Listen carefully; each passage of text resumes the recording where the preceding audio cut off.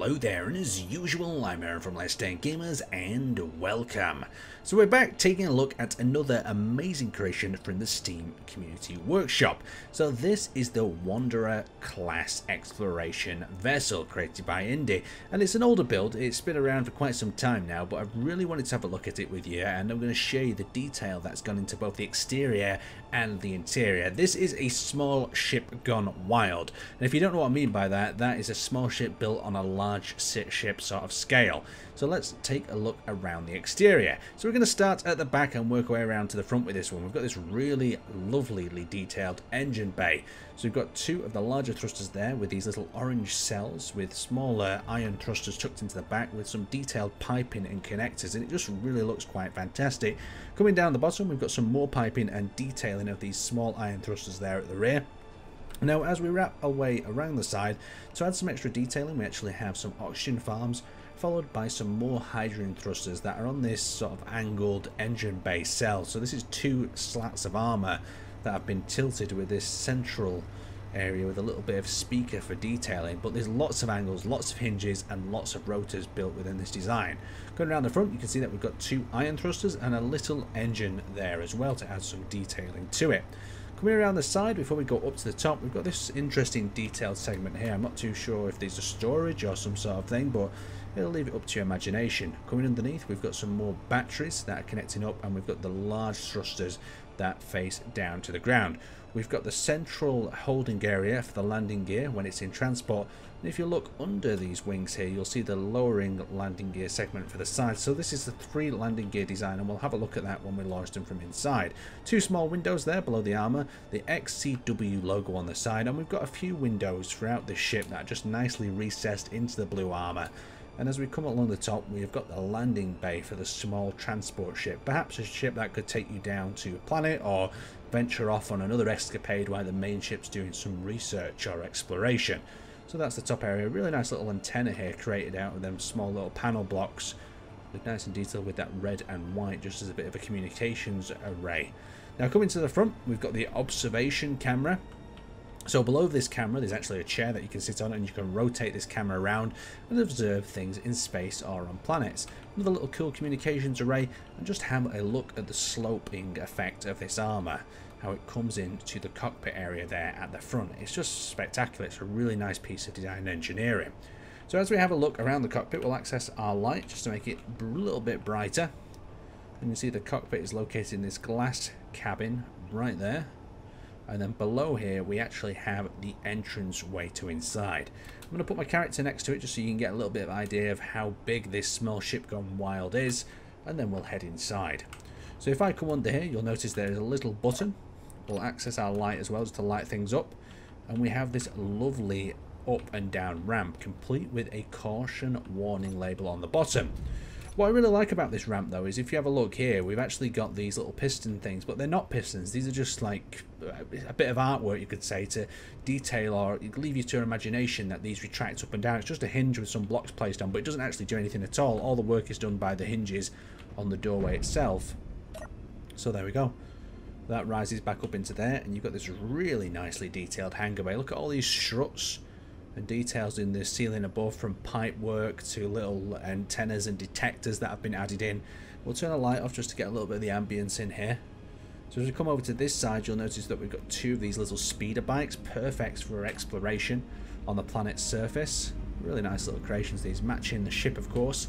It's very luxury that when you've got some armour that matches the ship and everything kind of fits into one sort of style.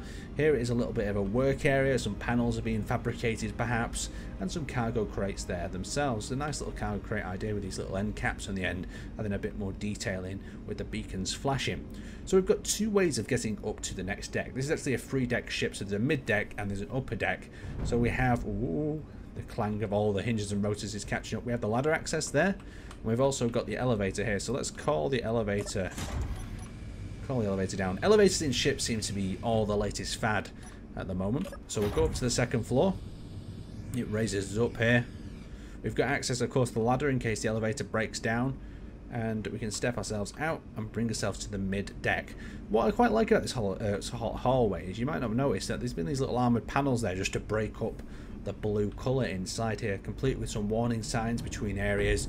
And you've got this observation area above the hangar that you can actually access the ramp door.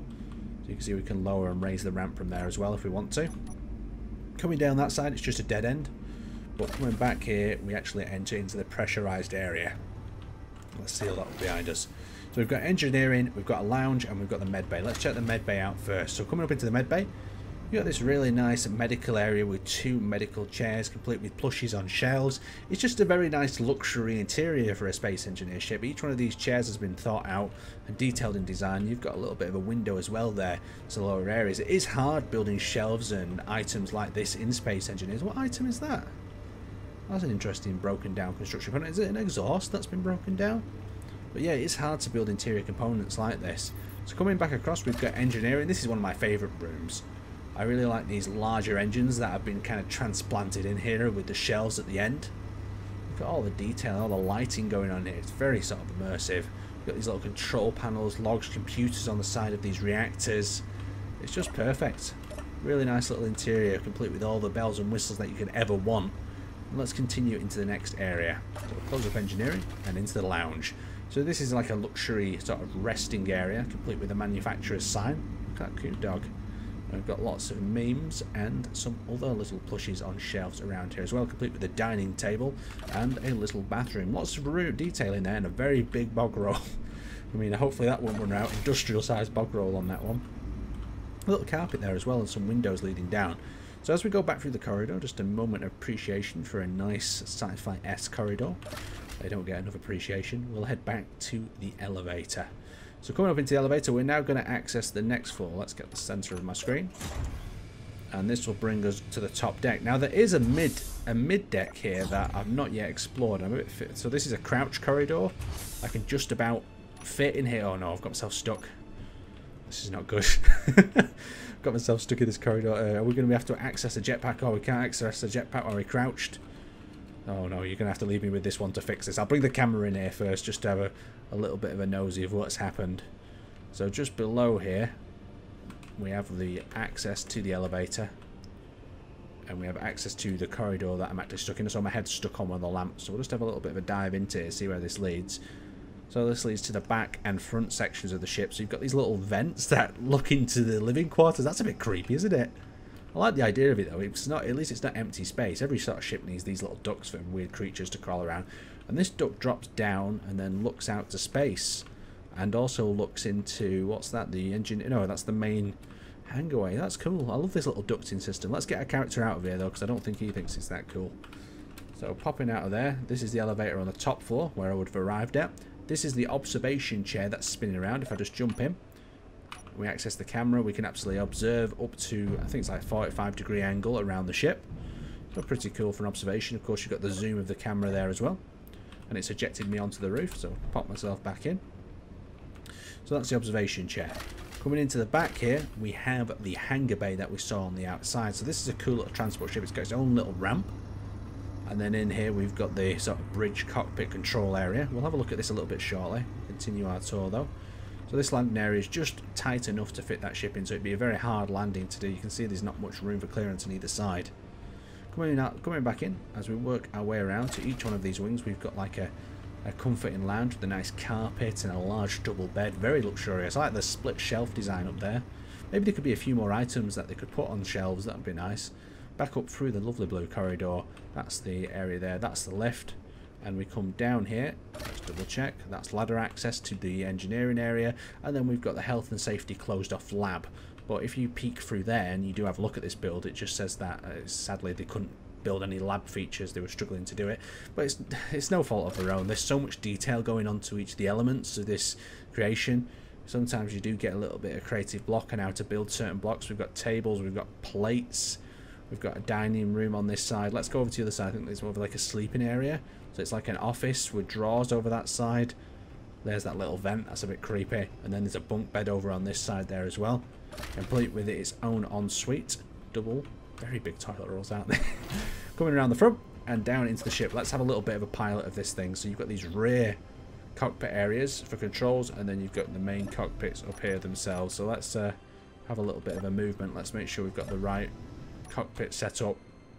So the important thing to remember here with this is we do actually need to take control of different elements and make sure we're on the right seat as well. Let's just have a look through. So that's not the right seat. That's not the right one. Is this the main cockpit? So that looks like it is the main cockpit. We can only fire them auxiliary thrusters, so I'm guessing we're going to have to boost them up. Let's check our menu, see what we've got. So we've got the landing gears on one. So that's what the landing gears look like when they fold out. I like a nice simple folding out landing gear design like that. They'd have to be pretty damn strong as well to support the weight of this ship, but they look like they're made out of large grids, so they could do it. Let's have a look at our gyroscope control, or are we going to have to access this through a different thing? So we've got landing feet, we have got the ramp that we can access, the hydrogen thrust that we've got on, iron thrust on, Voltar rotors. Let's have a look at that. So if we activate 8, we've got some Voltar rotors. Have they turned themselves on, or do we need to access? Oh, there we go. So we've got the side thrusters that turn to a vertical takeoff position. Very cool. I didn't even know that they did that. Let's rotate them back. So rotating them back into a normal flying position and locking them in place. Then we can head on to our next menu. So on our next menu, we have ourselves the AA turret lock. That's on. We have the doors. We've got custom turret controller left and right. Let's have a quick look at them. So these are little turrets hidden within somewhere. Let's have a quick look at this. Oh, I'm not liking this. Where's our ship gone?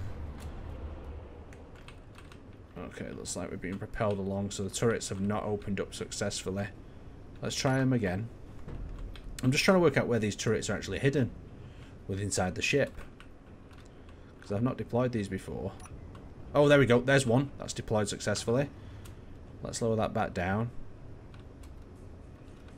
Let's lower that. Okay, so there we go. So it's button 1 and then button 2. Look at that. That's quite cool, isn't it? Let's see if we can get a break on this ship. If we can stop ourselves from rolling forward. No, it doesn't seem like we can.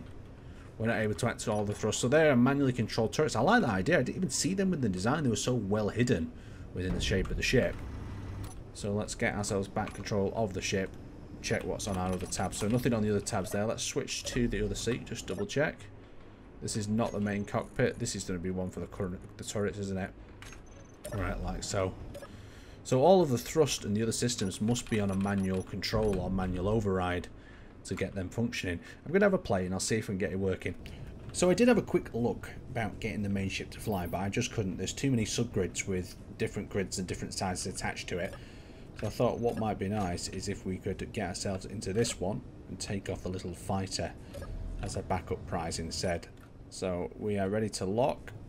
Have we got anything attached? That we haven't. So let's turn them on, off. Let's get our thrusters on, our iron on. Can we get a 9 on there? Oh! I'm not liking this. Can we turn them off? Are they just on constant boost, or is that because we're moving? It might be because we're moving. I'm just trying to make sure. See, oh, so the connection is too strong by the look of that. So our landing gears are off. Let's disconnect that with a 4, a 6. Oh, here we go. Here we go. We're in the air. Yes, it's a very narrow cargo bay. Oh, there we go. There we go. We've got some movement. Yeah, I struggled to get that larger ship moving. I just think that it's probably one of them situations where if you're not the designer of it, you've got to look at a second or a third time into how to get things working. Now, that being said, it was a spectacular ship to look at. And if you enjoyed this, there'll be a link down to this ship in the description of this video. And if you enjoy this sort of content, make sure to hit that like button. It really helps out. But for now, thank you for watching, and I will see you next time.